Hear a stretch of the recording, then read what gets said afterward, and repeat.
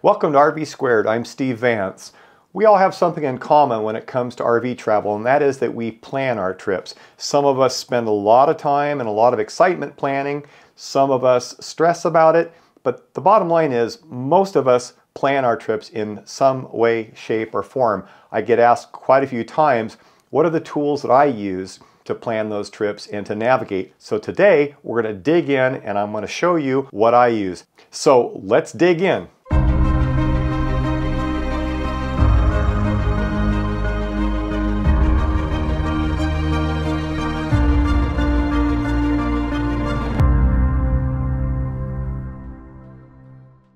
All right, let's get started. Now, by no means is this an exhaustive tutorial on how to use RV Trip Wizard, but I'm just going to walk you through some of the features that I really like.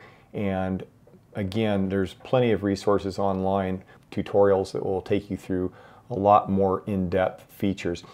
But basically, you start out with RV Trip Wizard. You can make a new trip. And when you make a new trip, in this case, we're just going to call it test trip. You can specify what day you're leaving or just leave it blank to be open-ended. So in this case, that's what I'm going to do. And I'm going to say that we're going to leave from San Diego, not the home address. And what's nice is RV Trip Wizard will automatically look at places of interest in San Diego. You can click it in general, or you can go to a specific resort. In this case, I'm going to say I'm leaving San Diego's Sun Outdoor Resort. So we're going to start here, and it builds the map for you. Now look over here on the left panel here, it's the trip panel. This is what's really powerful about RV Trip Wizard. It'll pre-populate your default settings, but it gives you the chance to override them on the fly. Now I'm going to set this trip status to active rather than tentative, because that'll allow it to synchronize to my devices like the RV Life app in the iPhone.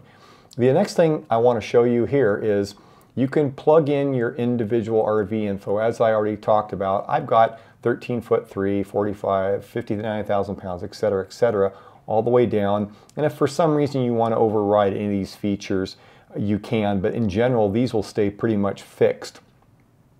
The next panel shows you the routing, and again, they're going to pretty much stay fixed along the way. Even if you want to scroll down here, you can change the average hours of day that you want to drive. Let's say, for example, you're going to just make some short legs at maybe 6 hours, or let's say you're really going to push hard this particular trip and go 8 hours, right? Or you can just kind of cut it in the middle and say, I want to show 7 hours a day. Now again, this applies to the driving radius, which you'll see in the big map, this advanced driving radius is going to be really powerful to use. The next panel is your camping expenses. I just leave that alone. I don't really use that. Okay, so what I normally do is I like to do the endpoint next. Now, if I knew the exact trip that I was taking and I knew every single point along the way, I might plug those in individually, but this is why I like RV Trip Wizard. I'm going to come up here and say, let's say for example, I want to go to the Smoky Mountains in Tennessee. I'm going to type in Smoky Mountains and I'm really not sure of what or where it is or where I want to stay, and I just kind of scroll down through here and kind of look, I don't think anything's popping up. And then I start typing in more like Great Smoky Mountains, and aside from misspelling it, it helped me out. Great Smoky Mountains National Park, and I click that. Now it's not going to add anything yet, but if you look over here to the right, this research panel is the big powerful section of RV Trip Wizard. Now these buttons down here are my filters, and if you tap this button up here, you'll notice that the filter groups will drop down, and you've got anything from the types of parks, you've got park ratings. I like to use 4 stars because that chokes down the amount of returns that you can see at one time. Otherwise, it gets pretty cumbersome on the display. Park features is something I use every time. Depends on if I'm going to do a bump and run overnight, whether I want to pull through or not. A lot of times I'll leave pull through deselected. But let's say, for example, we want to be a little bit more particular, pull through, and this indicates that in this area, there's going to be 9 resorts that offer pull through. Pets, again, if you want to bring the buddy with you, you want to click Pets Allowed. In our case, we like a big rig access. Hookups, We normally take full hookups all the time. Sometimes if I want to do a bump and run, I might just put 50 amp on there just to give a quick hit at night, recharge the batteries, and maybe run some air conditioners. But in this case, we're going to leave full hookups on, and you've got amenities that I don't use much, park pricing. If you want to type Good Sam, KOA, Passport America, that'll further limit your selection, but I normally don't use those.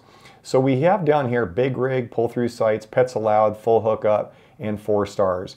Now, if we're just going to be going along the way in selecting, overnighters, I'm going to leave this criteria set just like this. If it doesn't reveal something in that local area, the first thing I will do is I'll uncheck 4 stars. Now, you'll notice that in the panel in the center, that's the map panel, there's nothing showing because up here I've got the campground selector turned off. It just makes navigation and selection a little bit cleaner when you're looking around for a particular area, whether I want to zoom in or zoom out. It just makes things a lot cleaner because you'll see right now when I click the box, icons will start showing up. Now anytime you move the map around, you want to refresh it by this search for POIs, and it'll kind of illuminate things in the map here. So let's go downstream here a little bit and let's zoom out and see where we are. All right, well here's Gatlinburg, and then down here, oh here's Pigeon Forge. Now maybe I've heard something about Pigeon Forge, so I say, well you know what, I'm going to focus in on this particular area. And let's say for example I don't want to click on each one of these individually, but I want to see them all collectively. This is the power of RV Trip Wizard. Again, it's pulling in the information from campground reviews. Now, if I come up here to the research panel and click Show Parks List, watch what happens. This is what's really great, and I can sort this by rating in the descending order or the ascending. So now here, I've got the best places listed first. Now, I can scroll down here, and as I scroll down, these icons will bounce. So you'll look here, Gateway to the Smokies is bouncing, and it's right down here. And that's 4.5 stars with 10 ratings. And I can look up and down this list, and if I want to get more information on a certain campground, I can either click on it. I see Camp Rivers Landing. It gives you a thumbnail panel that shows you the hookups, the sewer, the big rig, the toiletry, Wi-Fi, dogs allowed, and you can actually click on park details. Now again, this will bring up information based on campground reviews, and this is what's super powerful. As you go along here, you can click on different pictures and kind of get an idea what you're going into, and if it doesn't look like the grounds are very good or very flat, or if it looks too crowded for you, maybe it's something you want to pass on. So this may not look exactly like what I want, so I might click on here at this Good Sam's Pine Mountain RV and click on that, and as I scroll through I say, yeah, this looks more like what I want, and then maybe check one more out. Let's say for example we go up to Margaritaville, and that's the place we've heard about. So in this case, let's say we want to use Camp Margaritaville as our end destination. I'm going to use this button right up here to add to the trip, and it'll automatically drop in this stop to the last stop of our trip. Just leave it like that, and then we're going to say we're going to stay there for 4 nights. And you can add any comments you want in here, whether you want to make a note of what site you're going to, or you can even do the reservation number in there if you wish to. Locked date of stay would apply to if you knew the actual dates that you were going to stay there, and I use that all the time. If we've gotten a reservation with confirmation and we've locked that in, we know for sure that we can't modify this trip that would overrun this particular leg. So at any rate, let's leave that unchecked, add this to our trip. Now, if I come up here and hit Show Entire Trip, the whole section from start to finish is shown with 2,243 miles with 34 hours of travel. And now what you can do is really powerful. I'm going to drop the research panel away, and I'm going to show you that if I click on Sun Outdoors, all right, and I'm going to zoom out, you'll see this shaded green with a dark green border.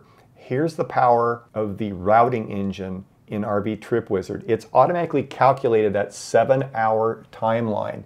So I can see I can stretch past Phoenix, and I'm going to say I want to stay right around south of Flagstaff. Now I can go past Flagstaff, which would, if I click on here, tell me I'm going to go 526 miles. And if I feel that's a little too long, I'm going to say no, maybe go back here. Now this is off the road a bit, and it's Rancho Sedona.